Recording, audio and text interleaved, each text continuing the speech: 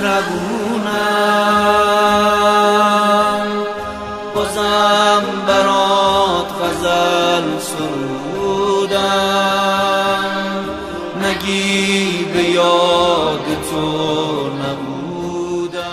A person comes to Ayatollah Abdul Karim Kashmiri, rahmatullah alayhi, one of the great students of Sayyid Ali Qadi, a great mystic, a great arif.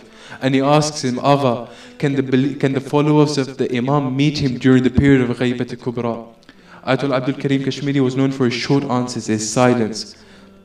He looked at him and he said, yes, if they become spiritually pure and clean, yes. The Imam is spiritually pure and clean. You become spiritually pure and clean and the capacity itself will be generated. And when the questioner asked for some practical things, he said, recite Ziyarat AALE YASEEN often and do tawassul with the Imam. And every single day, have some time of solitude with the Imam, khalwa with the Imam. A degree of wilaya will be found. But our ulama also teach us that the important thing is this, that the Imam sees us, not that we see the Imam.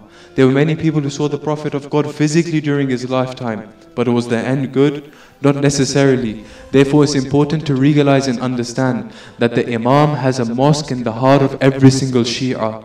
The question arises, the million-dollar question is this: have I allowed the trees of materialistic attachments to grow to such an extent that this mosque of the Imam, which is in my heart, has become veiled, concealed and buried in this forest that I've created with my own hands? That's the big question.